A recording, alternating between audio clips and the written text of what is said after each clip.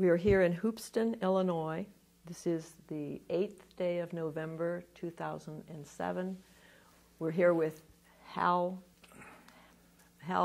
Burge, and the videographer is Henry. Wait, stop. And again, we are rolling and recording, and we can do that again. Right. Today we're here in Hoopeston, Illinois with Hale Burge. It is November the 8th, 2007. Videographer is Henry Radcliffe, and the interviewer is Nancy Rotzel. Hal, where were you when World War II started? World War II, when it started, I was working on the railroad over in Indiana, near Bluffton, Indiana. I was driving along. I was going to meet a girlfriend that afternoon, and then an old couple had a flat tire on the car, and the wind was blowing strong from the west, and I stopped with my car behind them to see if I could help them.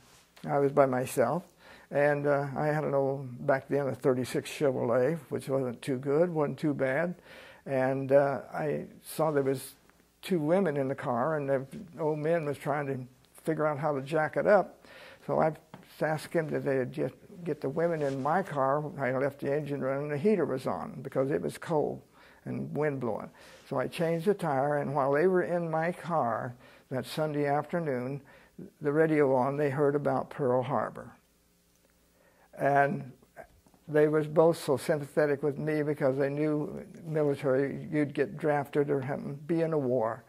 So later on, I wasn't bothered very much with it, but I thought about it, and I worked at different jobs. I was in Cincinnati, Ohio, working for a while with my uncle that lived over there. I worked in a U.S. printing company along with them.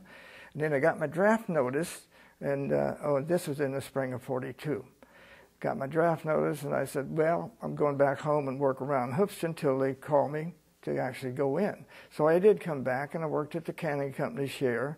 And I quit the canning company, and I went over to the railroad in Rankin on the section.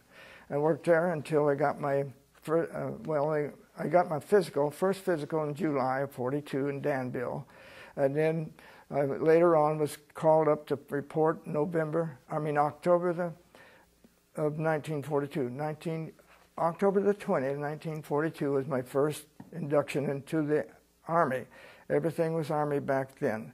So we went to Chicago and had our physicals and took all this stuff, and the doctors checked us all out real good and make sure everybody was available for service. And very few got turned down. But anyway, they said, go back home and get all your papers in order and everything and report back on November the 3rd. So we did, and I ended up in Camp Grant, Illinois. That's up by Rockford. And spent a few days there, and they assembled a bunch of people to go to basic training. Well, during the time at Camp Grant, we had a battery of tests to take to see what you might be able to do for the government or the Army or the military, whatever. And some men even, I think, got drafted to the Navy or were assigned there. But when I went, they wanted people for Tank Corps, the medics, or the Air Force. Well, I was just had an 8th grade education, and prior to World War II, you had to be a high school graduate to get in the Air Force.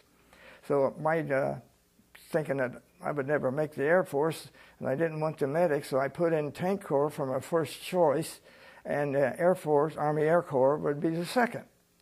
But I always thought of airplanes. My first ride was in an old tri-motor airplane back in about 1933, and that was a great thing to be up there in the air. So anyway, we get to Keiser Field after about 4 days running around all over the southeastern United States. They didn't want anybody to know where that train was going with all these men on it. And I stayed down there for my basic training. And they was always putting out bulletins or wanting people to join this or that. You know, I wanted to be on an airplane, so I tried to join as a gunner or something like that. But it wouldn't let me, because when I passed these tests in Rockford, I'd been made about 98 on my automotive exam, because I'd worked on cars before, see, and this and that.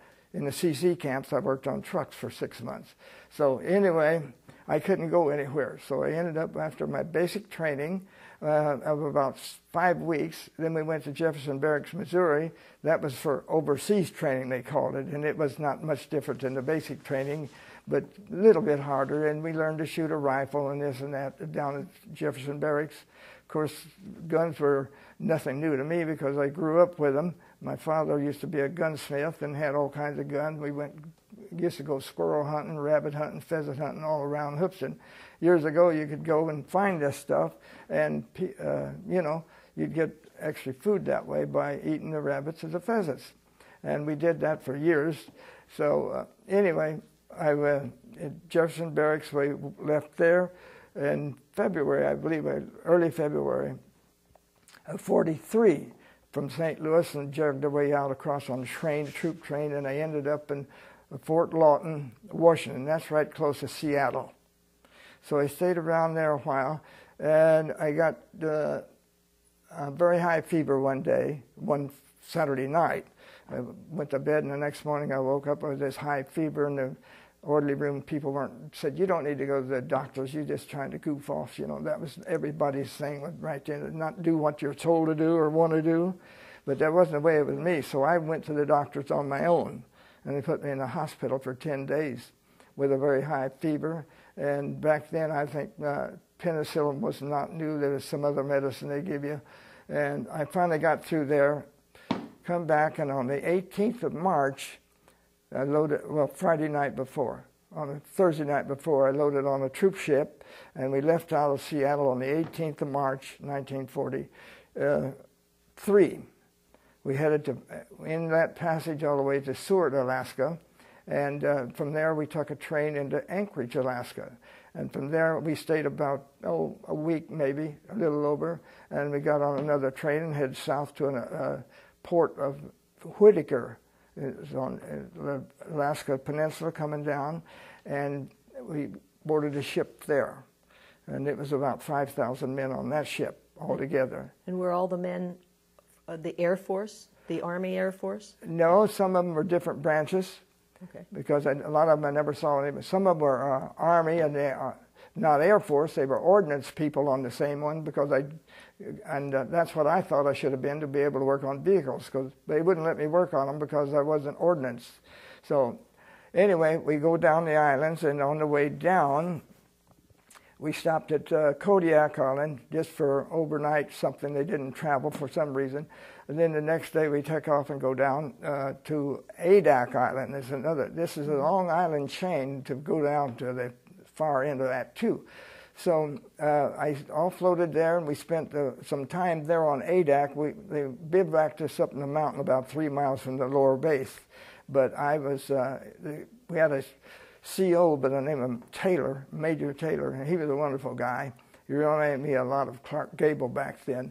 So he took a liking to me, and I would drive the supply truck, go down and get stuff to bring up for, food and stuff like that, because we had all these 240 men there, had to eat and sleep somewhere.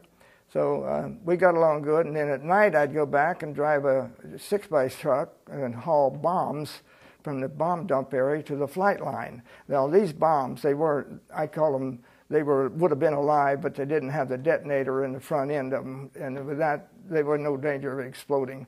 So I hauled bombs there for quite a while, and then I worked on the docks at night, unloading barges and stuff like that, and every night it would be dark, and we'd have very little lights, and all you could think about was at Tokyo Rose, they're going to have a torpedo from one of their 2-man subs blow up the docks, which never did happen, because she was always putting out the propaganda on the radio, and you kept track of what we were doing up in the ocean. So finally I got on another boat, and then on down to Attu. While the Battle of Attu was going on, I got down there shortly after it started and sat at the dock. The Japanese had an island pretty well built up. They had a dock for unloading stuff. Mm-hmm. So this big ship set up at the dock. And but the next morning I was there. I looked overboard, and there was on the other side there was one of our submarines docked, tied up beside us. So we did nothing but sleep and eat and play cards. And while we were sitting there, we couldn't get off the boat or ship. I said, you don't want to call them boats to Navy people, they're all ship. Anyway, we could hear the guns and the battle going on up there further in the mountains, you know. So one day, 6 o'clock in the morning, I was called off to board a barge, and the Navy tug pulled 3 barges about 42 miles southeast of that to the island of Shemia. It's a very small island, only about 2 miles before, and it sits on a northwesterly angle, and there was nothing on there. No trees was on the island. The only thing was there was some blue fox. And you've seen red fox, but you never seen a blue fox, and they were blue. And anyway, we had to move in on the southeast side of the island, and at the same time, the engineers had built a steel mat runway about a quarter of a mile long, and that's all that was there. No airplanes could land there at that time. So I lived on that south side, and we was living in tents. We had to move our tents around all the time because the caterpillars and stuff would take sand away to build a runway base. So finally, my outfit went back. This was in the summer of '43, and the outfit I first went in. Most of them went back to the States, exception 50 of us, and this was in late October of '43. And I was one of the 50 who had to stay on the island, and I cried like a mongoose because I never went to any schools. I didn't cost the government anything, and here you won't let me do the job I want to do, but you're going to keep me here. So, in the meantime, I'd been working in supply in various places. Salvage yard, when the airplane crashed, I'd take the good parts off and be put back in supply so they could be used on other airplanes. They did that for a while. And then the outfit broke up, like I said, and I had to stay. So the maintenance officer had to stay, a lieutenant by the name of Ernest Taylor. He had been a lawyer out of Tennessee, and he was a nice guy, just a southern boy. So after that, I was working in salvage, tearing up the airplanes, and I told him, I said, since you're short of mechanics up there, why can't I work on an airplane? I said, I know mechanics. You can check my records and see that I passed automotive real good. So he did, and I started working on airplanes. My first airplane was a P-40, and it's a fighter plane. We had those on the island, and they were the ones that like to do China, India, Burma theater over there. They had lots of P-40s. Anyway, that was my first airplane. They had books. All the airplanes has books. A different section of the airplane was covered in a book. If you could read it right and you could understand, you could fix an airplane. There's some technical stuff that some people could never do. Anyway, I started working on the airplanes, and the P-40s had a bad habit of the landing gear getting dirt in the gear mechanism, and they wouldn't retract when you come into land. So they'd make a belly landing, make a good belly landing, and they'd tear up the wing and the propeller and the engine, but the fuselage was still there. So we get, from the States, they'd get new wings in a big box. The wings would have the landing gear, the fuel tanks, and everything in there except the fuselage. You took this all apart, bolted it on. There was a jillion bolts on both sides of the fuselage. You bolted to this wing. Everything was precision made, and we put a new engine on the fuselage, the mounts and everything, a new propeller, and it'd be ready to fly again. One day we didn't own the airplane. This squadron did not own the airplane. It belonged to a fighter squadron, and we give it back to the squadron. And 2 days later, they don't trust anybody. See, they had to tear it apart, and they ended up messing it up. They got the throttle linkage. You could turn a bell crank on the outside of the firewall one way, and it would make throttle wide open, or if it was the other way, it would be closed when you thought it was closed. So this one day, one of the pilots cranked up the engine, and he thought it was closed throttle, but it was wide open. The engine started up, and I don't know why it ever did, so any of them, it took a little time to start up. But that thing nosed over and tore up the prop and the engine again right there. They had to take care of that themselves. And another one, about 2 weeks later, we'd sent back, and everything was test hop from our squadron before it go back to their squadron. The airplane was in good condition. It goes back, and about the second time it flew, the pilot was landing, and it was down toward our maintenance area. He was landing from northwest to southeast, and he put the brakes on a little bit, and the right brake locked up on it, and it pulled him off the steel mat runway into the sand along the side of the runway. So, I mean, when it started pulling off, he put the other brake on to hold it.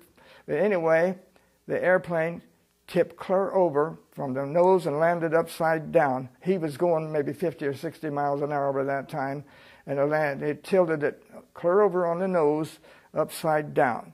And there he is with his shoulder harnesses on, and right behind the pilot there was a gas tank, fuel tank, but there's a fuel filter cap right back of his head about less than a foot away, and fuel was running out.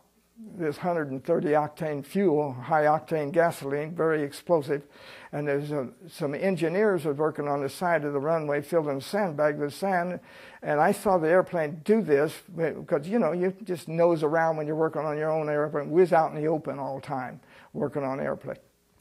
So I saw it tilt over, and I ran down there, and these engineers had beat me there, and they had these little trench shovels, we call them, filling sandbags, and I was beating on the canopy. The canopy slid back and forth right over the pilot's head.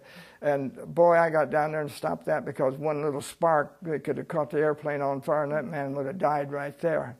So I couldn't get his belt loose without cutting it, because the way they were made and designed and hit all his weight on it.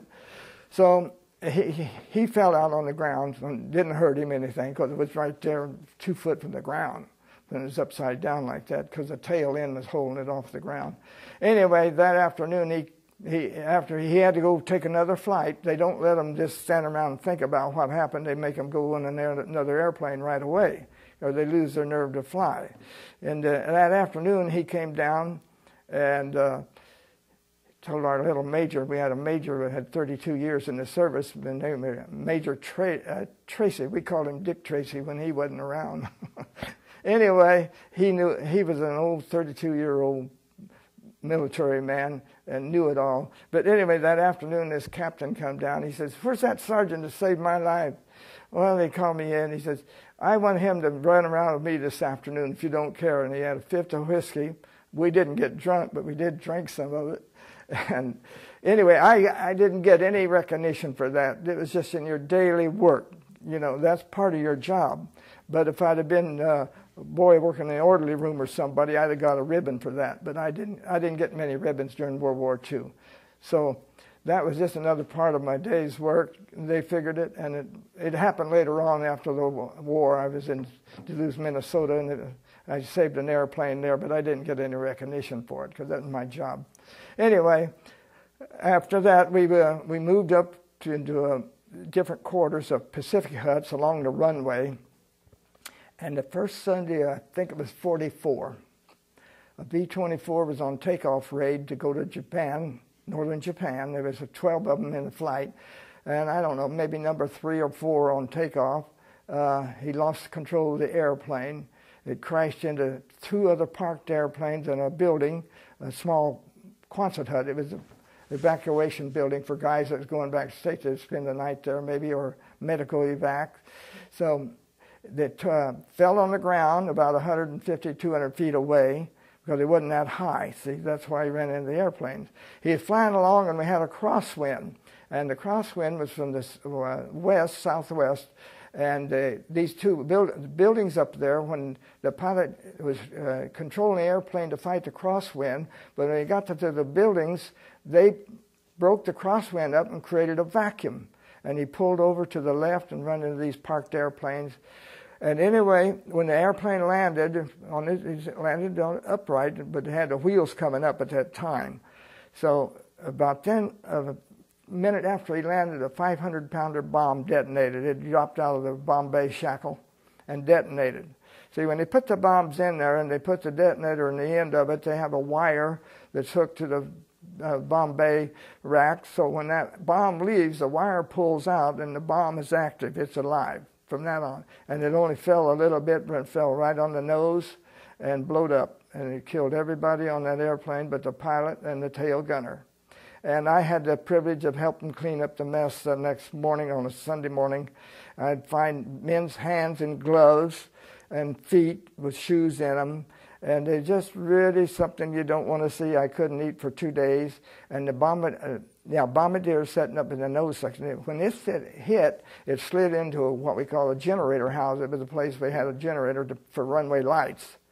And the boy that run that, he was out along the runway about 80 or 90 feet away.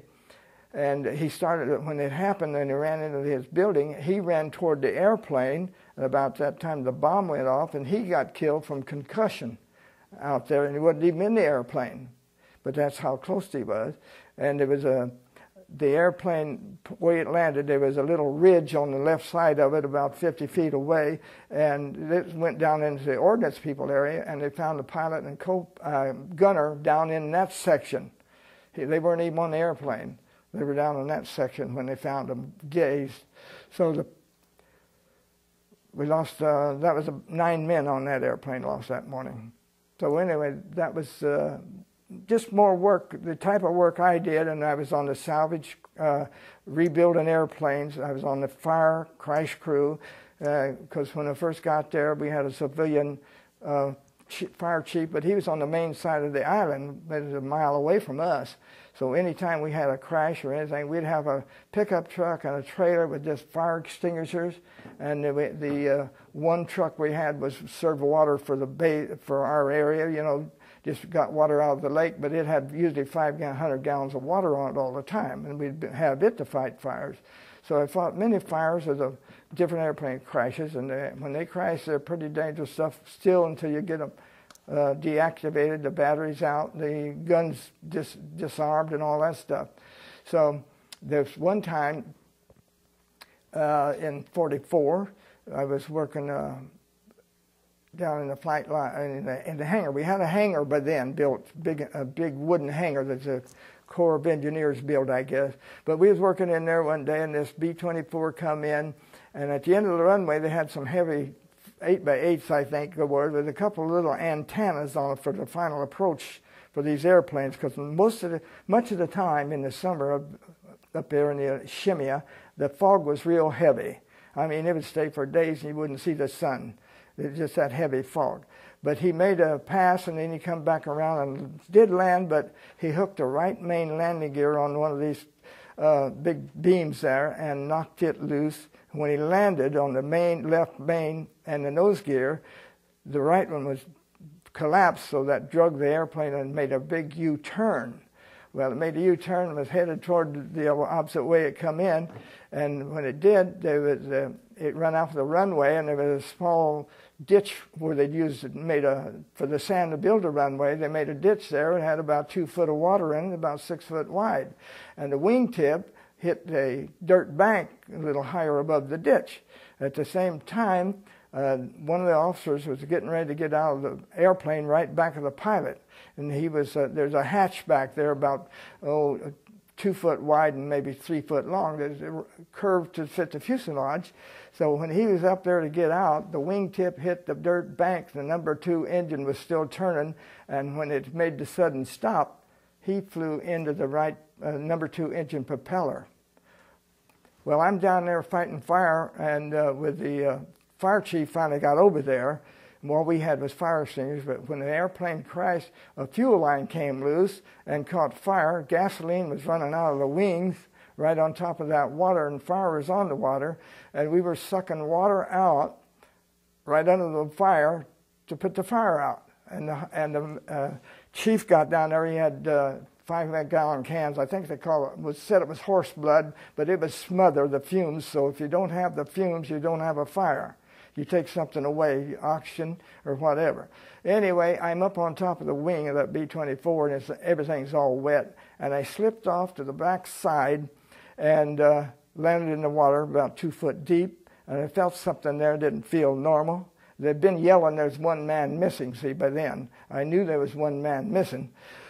So I stepped on his arm or something, so I reached down in the water and started to pull him up. I got under his arm, and he was cut about half in two. And I yelled for the medics to come over there because I wasn't the medic, and they got him out finally. But he was the only one got killed on the airplane. But that was a crash. But that airplane was not rebuildable. It broke in two and all that stuff with the fire. So anyway, in 1940, they built a breakwater. The airplane wouldn't have a decent dock and cove for ships parking, so they built a big breakwater out there. It's about 40 foot high, and they block and a half, 2 blocks long, just to keep the water, because the weather up there was so bad, and the Bering Sea was so rough. If any of you ever watch these programs like the Fishing Fleet up there now, and how they battle the waves in the Bering Sea.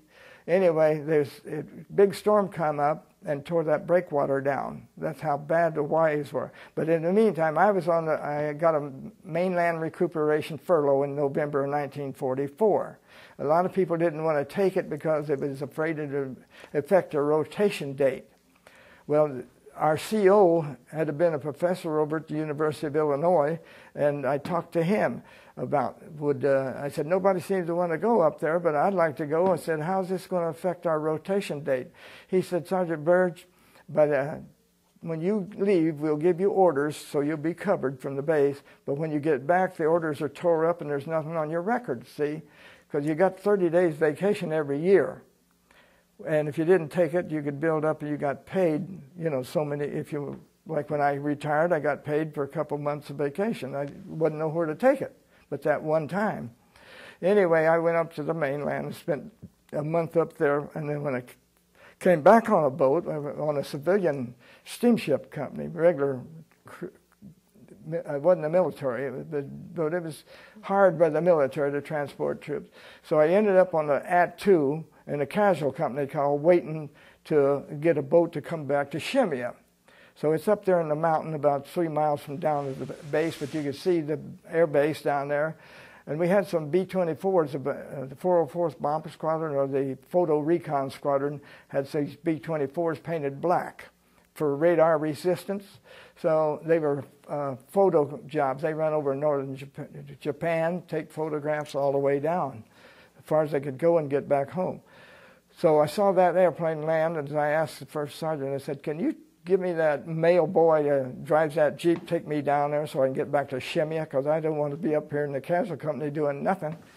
So I went down and talked to the pilot, and he said, sure. So we get up, and we get in the fog. You could see the island once we got a little airborne, but the fog sets in real quick. So we couldn't see it when we first got over there. So all I think about is this airplane going to crash like the one it did before. I want to bail out. So anyway, we got in there, and the fog cleared enough and made a perfect landing. Where were the planes going out of the airport? Out of Shemya, they bombed Japan and northern Japan and the Korea Islands. One day we fixed up a B-24 with the larger oil tanks on it and everything. It was a photo recon job, and it flew down and was out 24 hours. Of course, it had Bombay fuel tanks in, didn't have any bombs, taking pictures. And everybody was worried that it was lost. And it really wasn't. They were still airborne in 24 hours, one without landing. So others went down there. We had one who went down there, but the Zeros got after it and shot the number three engine oil cooler out. But the pilot didn't want to shut that engine off, just have to, because if he's got a dead engine, they're all going to really gang up on him. So he let it windmill. The wind and the other 3 engines pulling aircraft caused the windmill. The engine would keep turning over, but it wouldn't have any power. So finally, since it ran out of oil, it stripped some reduction gears on the prop to the engine, and it windmilled all the way back, but the engine wasn't turning then. And it was so bad that the propeller was hitting the cowling on the leading edges, which it should never hit in normal time, but that's how bad. But anyway, the pilot and the co-pilot both got shot pretty bad, and the flight engineer was a tech sergeant. He's a guy that knows more about the airplane than anybody else. He's in charge of the maintenance on it, on the ground and in the air. Anyway, he got down out of after they got out of the combat area, he got down and got in the pilot, relieved the pilot, got him out of the seat, and flew that airplane back to the island of Shemya. I forget how many hours that trip was when they got shot up bad. But he landed it too. So enlisted men could fly an airplane. What happened if they didn't make it back? Well, I'll tell you, most of the time, I would have to set up at nights when a mission was still out and wait. We'd get word, we'd wait and wait, 10 o'clock at night maybe, and we'd get a call in. We wouldn't have any runway lights on until we knew they was about ready to come in.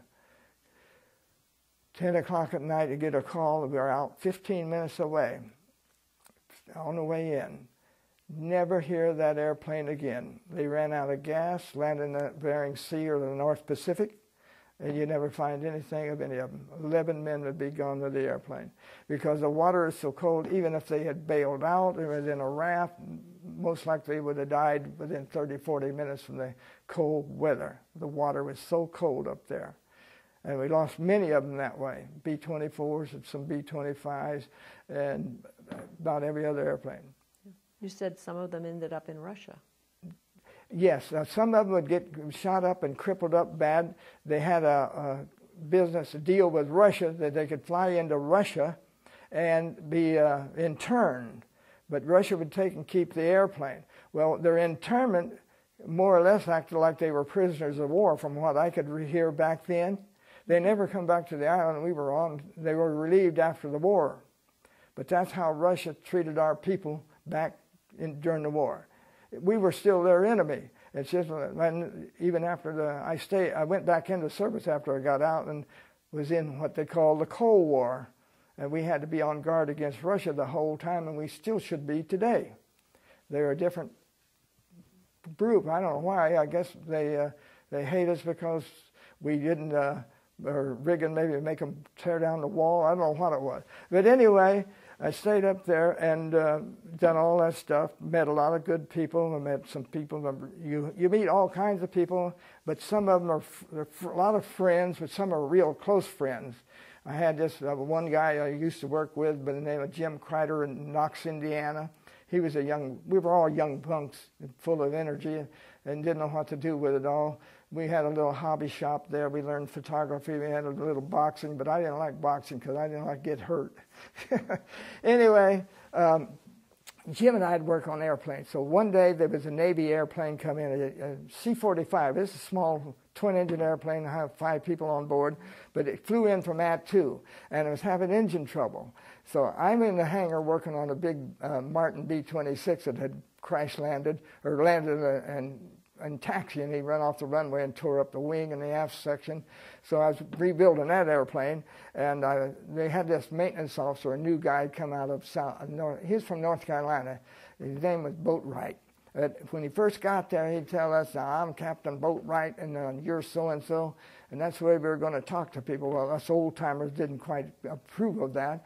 So one day, nobody talked to him. One day he asked me, he said, what's the matter with these people? They won't talk to me. I said, well, you want to call them soldier or boy? You said you were Captain Boatwright, and that was your name, and we were Sergeant so-and-so, but you never used those terms to us, and I think you're getting a cold shoulder.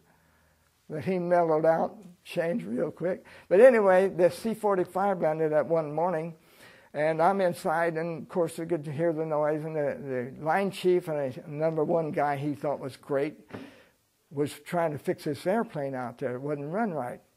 So I kept teasing this captain. I said, hey, if you had a good mechanic out there, they'd been on their way back home to Attu. So about 3:30 in the afternoon, I said, Captain, tell you what, you let me and Jim Kreider and I, we'll come back and fix that airplane after we eat supper. He said, all right, if you think you can do it. So we went back there, and this radial engine, the engine, you'd rev it up to about 1,800 RPM and it'd start backfiring, so it wouldn't go any higher. So Jim and I went out there, and I said, Jim, it's got a valve problem somewhere. I said, you start up at the number 1 cylinder and work your way down. It had little covers on the valve cover on the cylinders, 2 valves on each cylinder, so I had 2 little caps like with 4 little bolts. You'd take them off and you check the valves. You'd have to rotate the engine or propeller to make sure it was on top dead cylinder and all that stuff. And I said, I'll start on the bottom and work my way up the other side. They had in the very bottom a little thing called a sump pump. The oil on these was not like in a car. It wasn't in the crankcase. It was in a tank back there. They had a pump to pump the oil in and a pump to pump the oil out, back out. So it wasn't full of oil. So he worked his way down. If we really didn't examine it real close, we'd have saw this one cover right next to his, would be his last one. It was bulging out a little, just kind of cracks, but not enough to leak oil. So we've adjusted that one valve, put everything back together in about an hour and a half, and running the engine, checked out perfect. So I called up this boatwright, the big shot. He turned out to be a nice guy after a while, and told him to get the pilot and crew down here. That airplane's ready to fly. He couldn't believe it, so he come down there, and I had to show him getting the car. He didn't know how to fly. He wasn't a pilot. He was just a maintenance officer. Got him, showed him how. I said, just see both engines running perfect. I said, the airplane's ready to go. So we got a gas truck and gassed it up, and he went and got to hold the Navy crew, and they flew out of there that night to go 42 miles away. But the reason I knew what I was talking about, I asked the crew chief. They had a crew chief that flew on that airplane, a flight engineer like I turned out to be later on. And I said, when was the last time you had a 100-hour inspection on this engine? And they may have set the valves. He said, about 5 or 6 hours back. Well, anyway, when they set the valves, they didn't tuck up the lock nut on the adjustment screw on the valves. And that had come loose. And that one rocker arm was just a flopping to beat the band. And when it got a certain RPM, it would pop that one valve open just by bouncing this rocker arm. So that was a clue that I knew what I was working on, already looking for the trouble by what the crew chief told me. Why were you sent to the Aleutians? Say again? What was the main reason for sending you to the Aleutians? What part of the war were you fighting, in essence, up there? We were in, see, the Japanese had already landed up there in Dutch Harbor or someplace, and was already on the island of Kiska. And the general up there, against the government's orders, didn't want to, but he built a runway down on the island of Adak. See, and that was where we ended up, first island I landed on. It was a kind of a mountainous island. It was had a low area, and they went in there in no time at all. The engineers, they pulled sand from everywhere and pumped water out of ponds and made a runway in a very short time. And that's for the jumping off point, and that's when they started to really fight the war of Kiska and Attu. The men were already there. They bombed and bombed and bombed both places before they ever landed any troops there. I had all this on the paper that's showing in my stuff I brought today, would show day by day about how things went on in the Aleutian Islands. But Aleutian Islands was a secondary thing, and we was kept up there to keep them from coming forward and also make them tie up troops so it wouldn't be able to go to the South Pacific. There'd be less firepower they had down there if they were being invaded by the North. Did you know a lot about what was happening in the other theaters? Well, we had what they call orientation movies. We'd get about once a month or so, and we'd go to a theater or in the hangar, and they'd show the movie, and we'd get orientation, know what was going on in Germany and the South Pacific somewhat, yes. We did have that, yeah. And we eventually, they built up. We was living in tents for a long time, and then the Pacific huts, and then eventually moved into they built a mess hall, a big mess hall, and it was designed as an H figure, letter H, you know, the center sections where the cook all took place, but the other side was this seating room for everybody. So this little friend of mine from California, Malcolm Ford, his little guy, from Sacramento, California, he worked in supply, and everything would come in, the movies would come into supply, and we didn't. They're supposed to go to the theater 2 or 3 days now, but we sat up all night and watched 2 or 3 movies we had a projector, and we'd sit up all night in that part of the mess hall wasn't used. We'd see the movies before they ever got to the base. What kind of movies? All kinds of just westerns and whatever. Yeah, back then. Once in a while there'd be a little bit on about the war elsewhere too, but most of that was come through the government orientation movies we'd have to go see. So that was a big part of it too. And I would say out of the group that went back when I would have liked to have gone, they rotated back through the states, and some of them but lower ranking airmen got assigned to the infantry, and they ended up in the South Pacific getting killed. So after I found all that out, I thank the Lord that I stayed right where I was, because I wasn't in any real danger. Now, we did have a couple of airplane raids on that too while I was there. That was 42 miles away, but we had the fighter planes on our island, and they had mostly some fighter planes over there, but mostly B-25 bombers. But the Japanese come in with a fleet of 12 bombers, and they tell me that the Japanese only had one bombardier and navigator, and everybody else followed suit. See, that's how bad off they were of our personnel. When the first guy done his work, they had a certain time to drop theirs after. But anyway, when they had the two raids over there, why our base commander wouldn't let the P-38 airplanes that we had. They were a long-range airplane, could really fly, outrun anything that the Japanese had at the time. But we had the P-40s could stay on our island, patrolled, because they figured that we were going to be the main hitting place. This is just a lead on over there to defect what was going to happen to us, because we was where the big bombers flew out of. But the P-38s could have flown over there and shot all those down if they'd have let them go, and that didn't happen though. 2 different times. We was in our foxhole. I was hoping for it because I'd like to shoot a rifle, try to hit an airplane, but it never happened. So that was some things that we had to live with all the time, and they had no more raids after that. 2 times is the only times they come back to try to bomb that too. And when they did, there were ships in the harbor, but they never hit one. They hit the water and never did hit a ship. No damage was done, as far as I can remember. And anyway, after the war, the big war was over there, excuse me, end of May, they'd hear a coded message about 3 o'clock in the afternoon. And they couldn't figure out where it was coming from. So once they decided, we're going to keep everything down. No communication going anywhere around 2 to 3 or 4 in the afternoon, if possible. So they could still hear the message. So later on, there was a Navy guy that come in on a ship, and he wanted to go up, see where the battleground was and all this and that. So he's up there trudging around on the tundra and the side of the mountain and fell in a hole. Well, in this hole, there's a Japanese with a shortwave radio, hand crank job. He could sit there and he could look right down on the runway, maybe a mile and a half mile down there, and see everything going on. And he was sending out reports every day, the activity at the runways. So he was scared, but he got the Jap, and they got him down, and I saw him. He flew through. They transported him out of there in a day or two, I suppose, after all the interrogation over that too.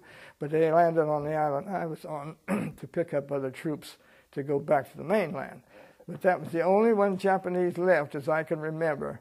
Everything else, they died during the war because the commanding officer forced them to commit hara-kiri. They tried to kill our people. They even killed their own people in their dispensaries.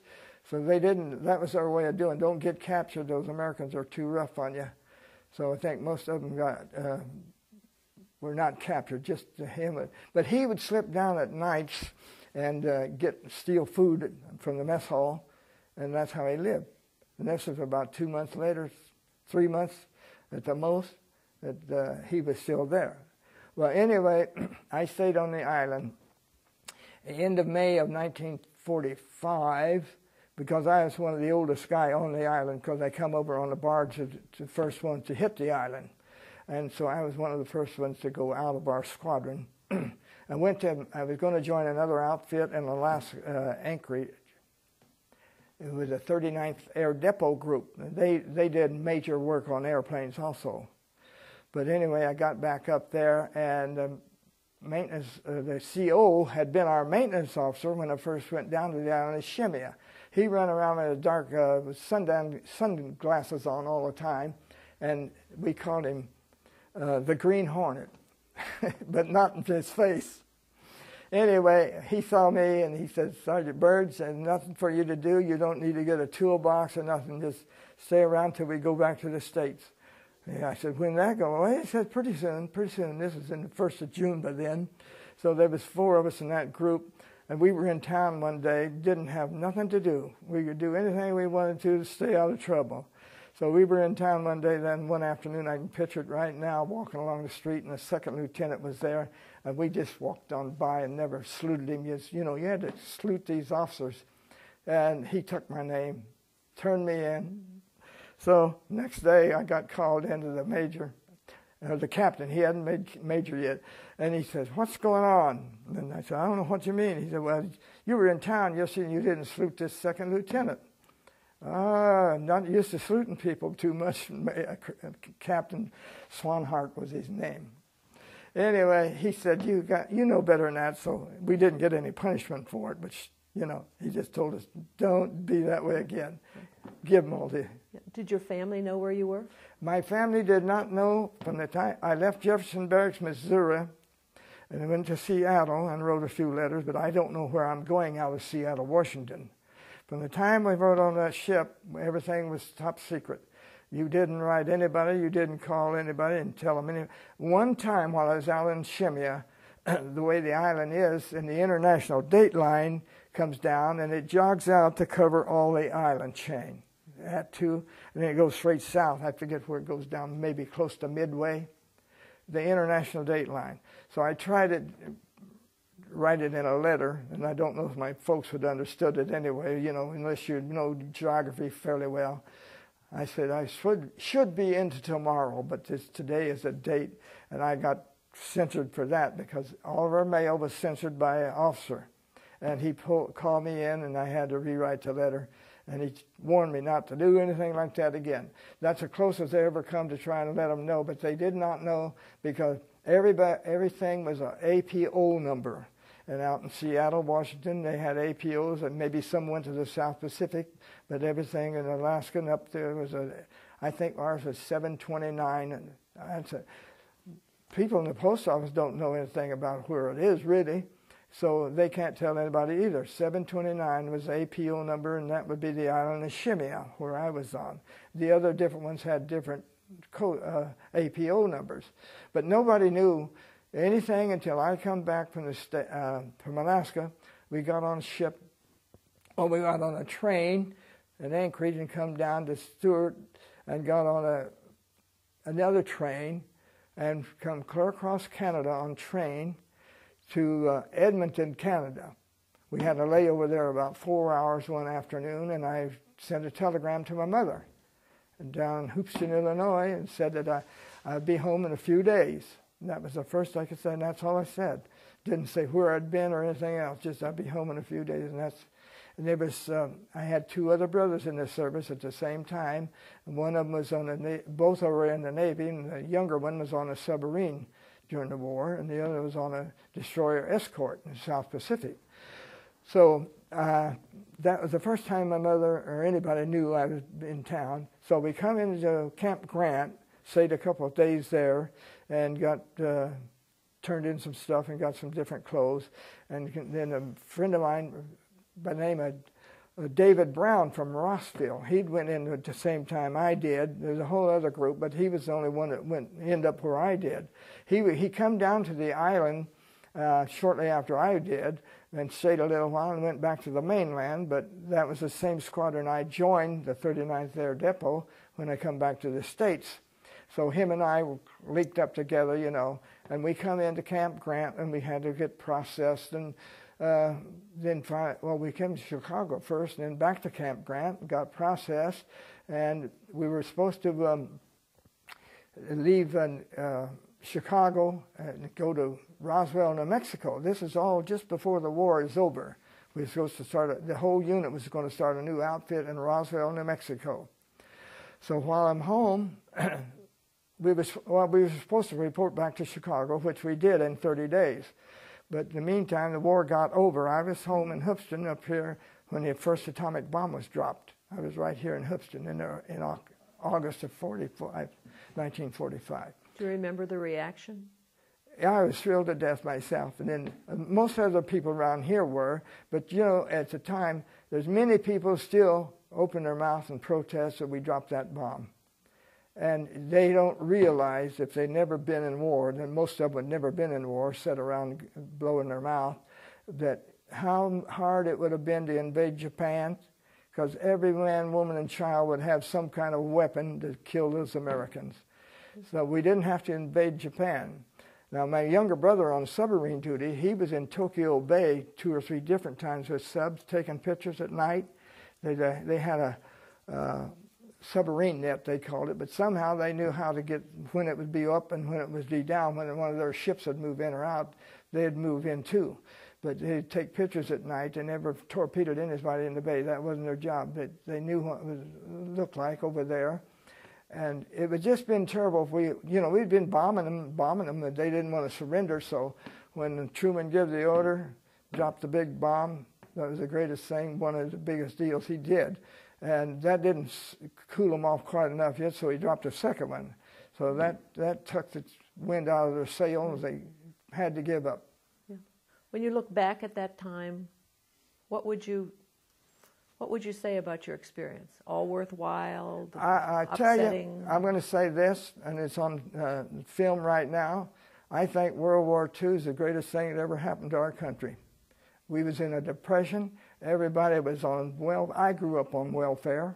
I don't care. And just like people today, the food man come around and delivered food stuff. My mother worked at what they call it's a WWII thing for women. There was a sewing center here in Houston, right up on Market Street upstairs there. The old buildings are tore down now. But women worked up there, made clothes for the poor people. And she made $48 a month working there 40 hours. Now, that was a big deal, but that was better than doing nothing. But anyway, I had grew up and I jerked sweet corn. Everything used to be jerked by hand around here.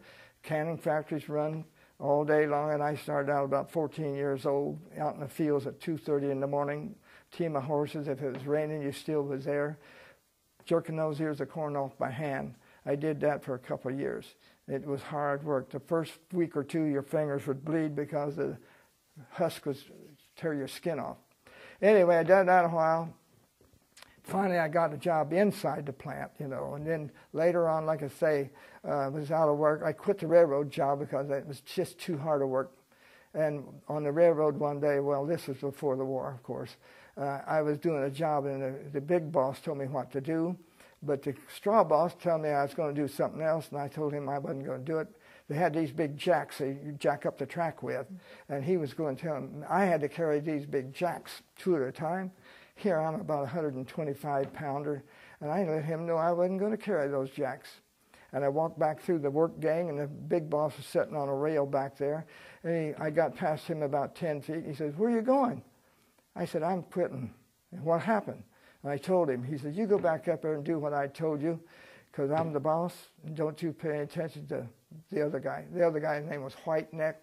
The other one, the main boss, was from over here in Amby. I can't recall his name right now, but he passed away several years ago. Real nice guy. Anyway, I gave up the railroad and went to Cincinnati, Ohio. Worked for the U.S. Printing Company a while. That's when I got the draft notice over there. Then afterwards, I got out of the service, and well, there was many different times as airplanes crashed up there that I rebuilt. A Martin B-26 that crashed, P-38s. The 2 were flying one day, and the second man was so close, he flew up, and the P-38 had a double boom on the tail section. And the one on the right engine flew up the left boom of the other and then chewed it off and almost all of his elevator controls. And the one that lost his propeller, the one that hit the first airplane, and he flew back to @2 on one engine, but he had good control. And since our island was pretty well flat, the one that got the main damage, he landed on our island. And I had the privilege of, with 4 other boys, I was in charge of rebuilding that airplane. Take off of another airplane that made a pretty good crash landing. We took off the parts off of one and put them on the other one, and had to re-rig it and everything. And in about a month and a half, and it was ready to fly again. But the P-40s is the same way. They barely landed. And we, like I say, we got the big wing and the box and put them back together in about 10 days. And they would fly. But later on, the war was winding down. They knew it. They was going to send these P-40s back to the mainland. But on the way back to Adak or somewhere, they lost 2 out of the 4. So they decided when one of them crashed or belly landed again, that we wouldn't fix it. So on one end of the island, there was a high bluff to the water, and I was in charge of the crash crew also. So I had made a cable section so I could pick up this one P-40 with a wrecker, a nice big wrecker we had with a boom on it. So I just made these cables well balanced. So when it crashed, we'd pick it up, take it just right on the back of this big truck, carry it over to the bluff, about a half a mile away, and unhook my cables and everything. We set it in such a fashion, all we had to do was lift up the one wing and tip it over into the Pacific or Bering Sea. That's where it would be. We did several that way. Have you ever gone back? No, I've never gone back. I would like to, but I've never caught the occasion when some group would be going. Now, the island itself is closed down to, well, they named it after the war later on, the Erickson Air Station or something like that. And there's a few people out there yet, I guess, maintaining some of the buildings and all. But and it's emergency landing for commercial airlines. It flights that fly, say, from here to Chicago to Tokyo. There's a route they fly with not too far from Shimiya. But they made it a law now, since they got so many big twin-engine airplanes that can fly all the way nonstop. In case they have an engine trouble, they'd have a place to land. I read the story one time, they'd have to have, I think, 1,500 miles of landing base, and this would be the only place they could.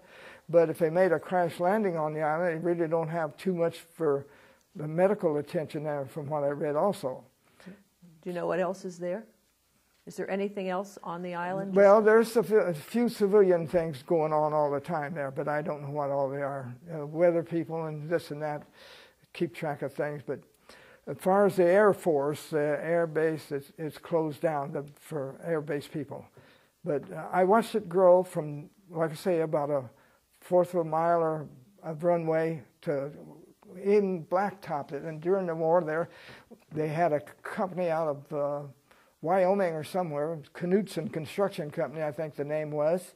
They come in there and set up a asphalt plant, and they eventually blacktopped the runway. And while they were doing it, Tokyo rose. People knew about it because submarines out there were taking pictures that all this smoke going on. The blacktop machine made a lot of white smoke, see. So we had to hear that all the time. We had a radio. We couldn't get the States, but we would get Tokyo rose quite often on the radio. So that period of time, we weren't really worried too much about getting bombed by them by then, because the war was over with that too. And they were concentration more on the south. You know, they had lost the Midway Island down there, and they come up to attack us, but didn't do any good. And of course, that was all wartime, and I enjoyed being there. You get lonesome, you know, when everybody but 50 of us stayed. I was kind of upset. I'd like to have gone home like everybody else would. You don't want to be out to this 2 or 4 mile island. It is a small island. The wind blew. Anytime you was on the beach, the wind was blowing in your face. We all had a little tan because of the wind and the sand. There wasn't that much sun, and it was not extremely cold in the winter. I mean, it's about 15 above. It was about as bad as I think it was. And I'll tell you another thing. When I went back to the mainland, before I left, all these guys, oh, bring us some fresh milk, bring us some fresh milk. Oh boy, how am I going to do this? So I get up there, and I'm getting ready to come back. There was no fresh milk up there. It was all recombined or frozen milk, see. So I said, well, the Red Cross would give us a little ditty bag, you know, with stuff in it. So I had this little bag, and I went to the commissary, and the day before I left, and I got 6 quarts of frozen milk. Carnation was the label. This fit in this little bag. I lugged that around, got on a ship, I rode the train down and to Whittier, and it was cold, so it didn't worry about spoiling. So I got on the ship, and I looked all around, where am I going to put this milk? So I put it in a lifeboat. It was real cold. put it in the lifeboat, and every day I'd check that lifeboat. It had a cover on it, see, make sure that milk was there. So I got down there and got off the boat. I took the milk, went up into the transit area where I had to stay a few days before I caught that ride at the B-24, and I put it in a snowbank up there. And when I come back to Shemya, I had it, and when I got to their barracks, our barracks are Pacific huts, and they were put in the ground about 4 foot deep, and there was snow all around. So when I first get to the barracks, I stick it out in the snowbank, and about that night, 1 minute? Anyway, that night, they asked me, did you bring that milk back? Oh, I said, I thought you'd never ask, and they were really delighted when I went out and got that. So that was my career up in the Aleutian Islands, and like I say, I think it's the best thing that ever happened to America, World War II. Really do. Is that enough? Thank you.